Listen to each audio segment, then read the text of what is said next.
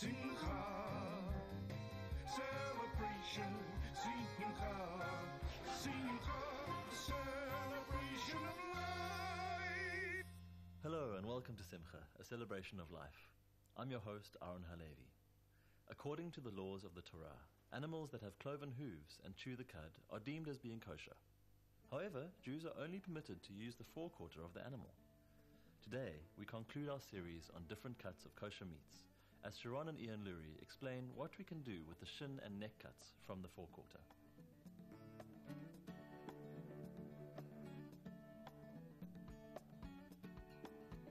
The next cut is the shin.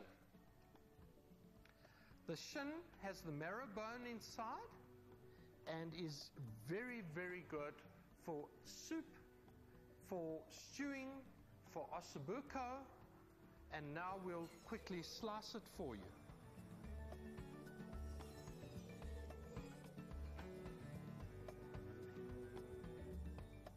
The shin is a particularly lean cut of meat, a very, very soft and tasty piece of meat, and is generally used in soup meat. It's used to braise in the case of an ossobuco, where we use slices of beef shin, which is braised for a couple of hours and is particularly tasty and perhaps underutilized by a lot of our customers. Every cut on the forequarter has its specific purpose, has its own unique taste, and you know, in the old days, everybody just used the shin sort of as a piece of meat bobbing around in the soup pot. Well, no more. We take this we use for ossobuco.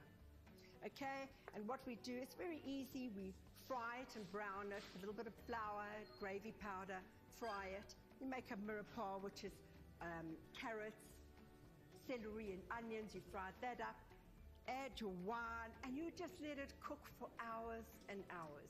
And it is absolutely delicious. You know, ossobuco means hole in the bone, and that's what it is. And there's your marrow.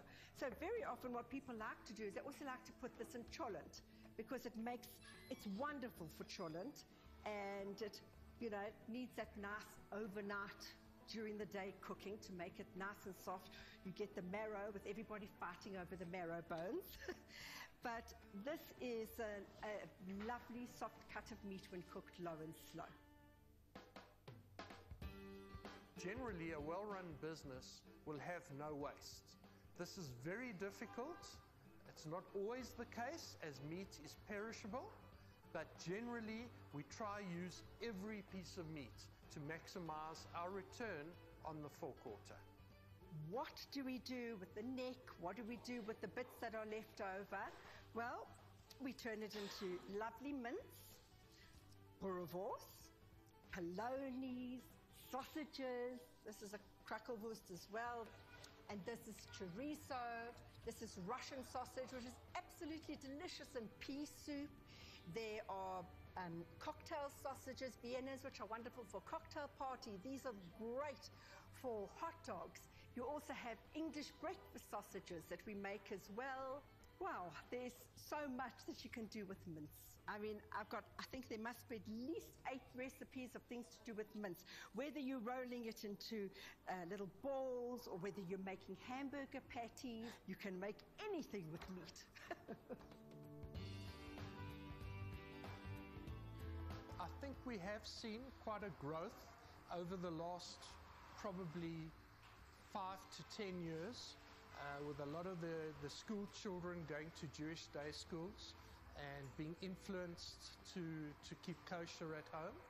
I think we've got to a point now where the growth factor is a huge challenge, and especially up in Johannesburg, there are quite a few kosher butchers.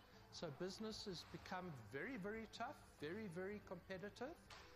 But still an exciting industry to be in, and I would have it no other way.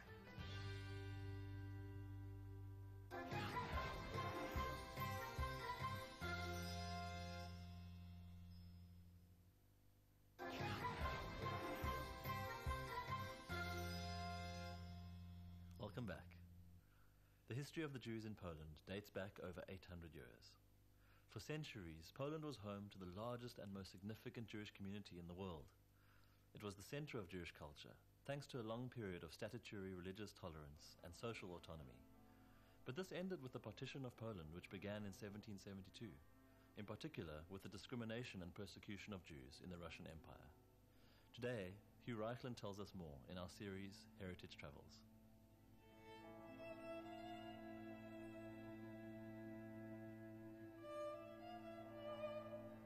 Jews came to Poland for the first time in the year 1100. And in fact, there are records of Jews having worked in the Polish mint in the 1100s, and there are Hebrew inscriptions in some of those early coins still from that period. In 1330, Kazimierz the Great came out with edicts and charters protecting the Jewish people. And for many hundreds of years, the Jews lived in relative tranquility in Poland. There were cases of anti-Semitic riots in the 1400s, but there was calm, and for many, many years, Jews thrived in Poland to the extent that just before World War II, there were approximately 3.3 million Jewish people in Poland. In Warsaw itself, approximately 1/3 of the population of Warsaw before 1939, just before 1939, were Jewish people. And there's a street in Warsaw to this day that is called Jeruzalemska Street, Jerusalem Street in Poland. There is only, unfortunately, one synagogue that is operating in Poland today, and that is the Nozyk Shul. I was privileged to participate in one of the prayer services at that particular synagogue, and we were told that the only reason that that particular synagogue has survived in Warsaw is because the Nazis used that building to house their horses as a stable during World War II. When we went to Krakow, another large and famous city of Poland, we saw the synagogue of the Ramo, Rav Moshe Isilis, that lived in Krakow from 1525 till about 1575, and he was one of the most famous Polish Jews.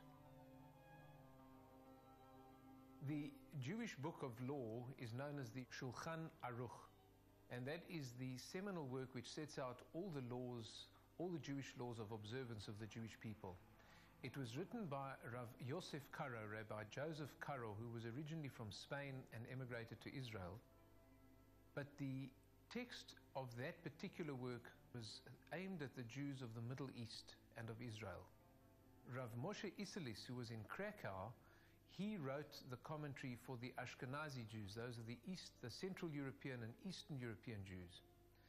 And the two of them were writing almost at the same time in the 1500s, and they didn't know what the other was doing. And when Rabbi Moshe Isilis found out that his colleague in Israel had written the same work, there was no ego in it whatsoever. He simply accepted what Rabbi Karo had done in Israel, in the town called Tzfat, in the north of Israel, and he said all that he will do is he will add in a gloss where the East European Jews, where our traditions differ from the Middle Eastern Jews, but he did away with his work, so to speak, and only kept it as a commentary of the main work. In Poland, there was a very famous rabbi by the name of Rabbi Meir Shapiro, and he lived in the city of Lublin. And he was born in 1887 and he died in 1933, a relatively young man in his late 40s. And he instituted a system of learning that is still perpetuated in the world today. It was called the Daf Yomi program. Now, the book of Jewish law and ethics and morality, known as the Talmud, has several volumes, in fact many volumes, that have been recorded over the last 2,000 years. And they worked out that if you studied 1 page a day, it would take one person approximately 7.5 years to cover the entire spectrum of the Talmud, which, as I said, is this book of Jewish law, ethics, morality, and history. And there are many tens of thousands of people that are on the program today, and in fact, I am presently on that program and have been learning for about 2.5 years, and hope also within that 7.5 year period to cover the entire Talmud. And that was a major step that was taken by Rabbi Moshe Montefiore that has had a huge effect on Jewry to this very day. There was also a very famous rabbi that lived in Poland, and his name was Rabbi Meir Kagan, Yisrael Meir Kagan, also known as the Chofetz Chaim, and he was also one of the most famous Jews of the early 20th century. And he left a number of works that have had a major influence on the Jewish community of the world today. And he was born in Poland and later moved to Lithuania. When we were in Poland, we also went to Auschwitz, which was the largest of the death camps of the Nazis, and we know that Poland surrendered to the Nazis on the 1st of September 1939, and they then implemented what we know today as the Holocaust, which really started with isolation, where they stripped Jews of their human rights. People lost their jobs, they couldn't attend school. Then there was ghettoization, which was the second phase, where Jews were forced to live in confined quarters, like the ghetto in Lodz, for example, in another city in Poland. And then finally, elimination, which was the movement of Jews from the ghetto. And there were also Jews taken from many other ghettos throughout Poland to Auschwitz. And we brought a candle with us from a man by the name of Reuven Ziegelboim. And he was an actor, and he was part of the Yiddish theater of Poland. And he had a brother who was very famous in the time of the Holocaust, and his name was Shmuel Ziegelboim. And Shmuel Ziegelboim was a person that got smuggled out of Poland. Reuven Ziegelboim gave one of the persons that came with us from South Africa on our trip what we call a Yortzeit candle, which is a memorial candle that we lit in Auschwitz in memory of Shmuel Ziegelboim, his brother. And as we were saying, Shmuel Ziegelboim smuggled out of Poland, and he went to England, and he tried to raise awareness of world Jewry as to what was happening in Poland. And he spoke at several places publicly, and he just felt that people were not believing what he was saying. In fact, it was very difficult in defense of those Jews that did hear Shmuel Ziegelboim. It was very difficult for them to comprehend that the Nazis, in fact, were implementing the final solution, and that millions of Jews were going to be killed in the Nazi death camps. And eventually Shmuel Ziegelboim became so desperate that people were not hearing his message, and that he wasn't able to galvanize support of the world and the Allied forces to go into Poland and other parts of occupied Europe and save the Jews, that he took his own life in a hotel in London.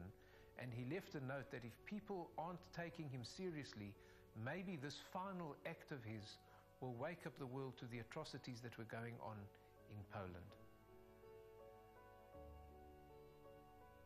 When we were in Warsaw, we saw the remains of what was the Warsaw Ghetto. And it was a large wall made of brick that still stands. And it's only a piece of the former wall that stood. And the ghetto was a creation of the Nazis in the early 1940s, where they used Jewish slave labor to enclose a portion of Warsaw, where several 100,000 Jews were kept, and many of them died already in Warsaw from disease, starvation, and many other social problems that were caused as a result of living in such close quarters. The Jews of Warsaw were taken to the Treblinka concentration camp. And today there is a memorial in Warsaw near to where the Warsaw Ghetto siding was, the railway siding where the Jews were lined up each morning to be taken to Treblinka, and it's called the Umschlagplatz. And it's a wall made of marble, and there's a black band of marble that goes through the center of this symbol of the Holocaust. And that was the place where the Jews used to line up, and that is there in memory of all the victims. And in fact, they've tried to put as many names as possible of the Jews of the Warsaw Ghetto that traveled their last journey to Treblinka. Their names are recorded at the Umschlagplatz. When we were in Warsaw, we went to a monument to the uprising of the Jews of Warsaw during the time of the Holocaust. And that happened in 1943. It was led by a young man by the name of Mordechai Anilevich. And he led an uprising with a small group of people, and they used the most primitive of weapons. One of the weapons that they developed was the Molotov cocktail, which was essentially a bottle which they filled with fuel, and then they had a wick, and they would throw it at the German forces, and they managed for several weeks to hold off the might of the Third Reich. And this was a symbol of Jewish resistance in the Holocaust, but there was also a spiritual resistance. We mentioned the Warsaw Ghetto, and there are recorded stories of thousands and thousands of Jews that lived in the Warsaw Ghetto in the most horrific conditions, without proper sanitation, without food. And their spiritual resistance was enormous. They would have prayer groups, they would have study groups, there were newspapers, there were people teaching Hebrew, and there were people that still strove under those unbearable, inhumane conditions to keep their sanity, to keep their civilized behavior. There were organizations that were welfare organizations looking after people as best they could with the limited resources that they had, because they valued life and they did everything in order to keep a certain civilized standard of living, even in those appalling conditions of Warsaw. So you had both the physical resistance and you had the spiritual resistance in the Holocaust that we saw being played out in Warsaw and many other parts of Poland. Of the 3.3 million Jews that lived in Poland before the Second World War, 90% of them approximately were murdered by the Nazis and their collaborators in the years 1941 to roughly 1944. Of the 300,000 that survived, many left Eastern Europe and went to Israel and other parts of the world. But the legacy of the Polish Jews certainly carries on to this day. And luminaries, like we mentioned earlier, of Rabbi Moshe Isserlis from the 16th century, Rabbi Meir Shapiro of the late 19th century and 20th century, and the Chofetz Chaim are giants of Jewry that have made an indelible impression on the Jewish people. And we carry the responsibility of Jews of taking their legacy into the future and strengthening and rebuilding after the destruction of the Holocaust and all that the Jews have experienced throughout the centuries.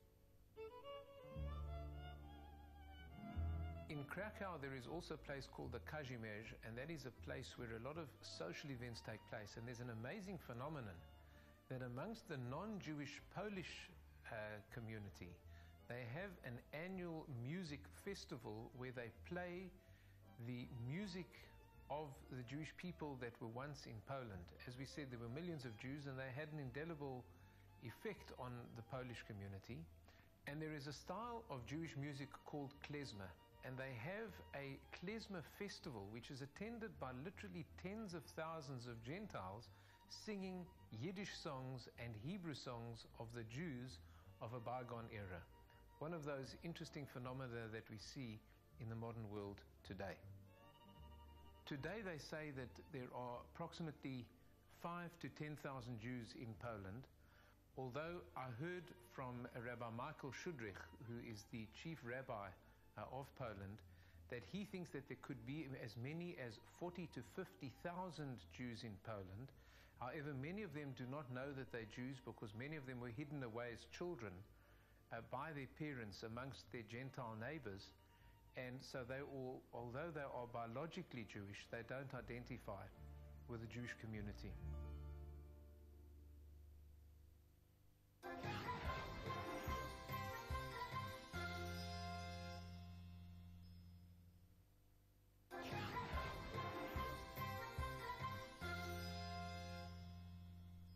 Welcome back.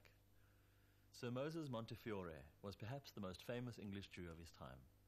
Passionate in his beliefs both as a Jew and as an Englishman, he became a legend throughout the 19th century Jewish world. His love of Zion was demonstrated by his 7 visits to the Holy Land, undertaken at a time when such journeys were both difficult and dangerous. His first visit, during which he was only able to spend 4 days in Jerusalem, took a total of 10 months to complete.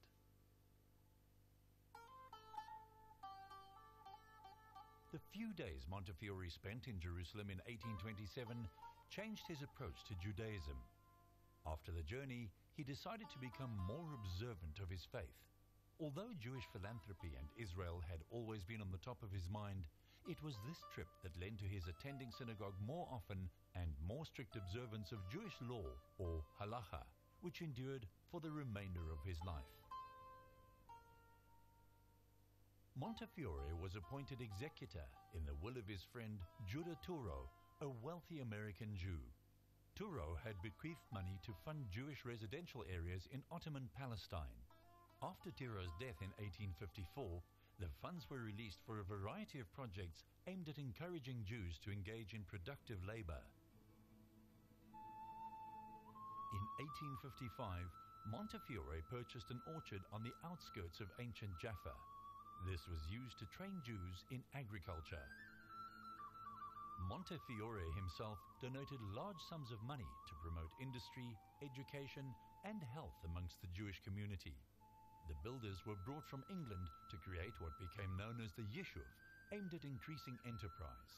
They formed part of a bigger program of transforming the Yishuv, or settlement, into what would become modern-day Israel. In 1860, Montefiore built the first Jewish residential settlement outside the old walled city of Jerusalem, today known as Mishkanot Sha'ananim, or peaceful habitation.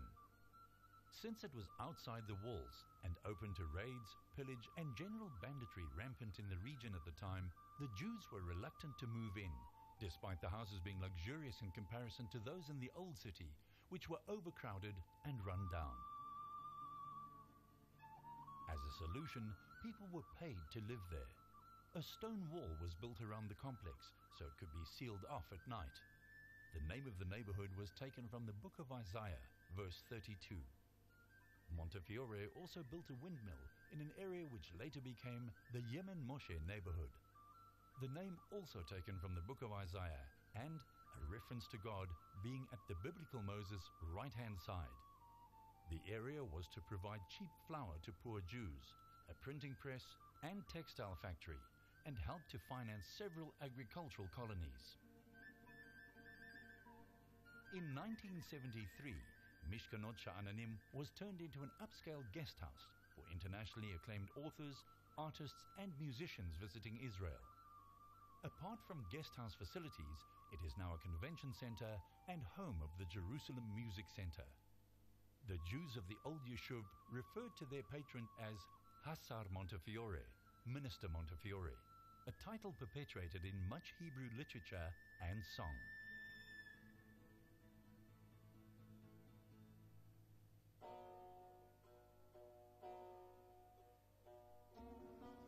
This week's Pirkei Avot comes from chapter 5, verse 22. 5 years is the age for the study of Scripture. 10 for the study of Mishnah. 13 for the obligation to observe the mitzvot. 15 for the study of Talmud. 18 for marriage. 20 to pursue a livelihood. 30 for strength. 40 for understanding. 50 for counsel. 60 for sagacity. 70 for elderliness. 80 for power. 90 to stoop, 100-year-old, is as one who has died and passed away and has been negated from the world. Well, that's all we have for this week's episode of Simcha, a celebration of life. As always, we'd love to hear from you, so please send us a message on Facebook at Spirit Sister Productions. From me, Aaron Halevi, and the Simcha team, have a great week ahead.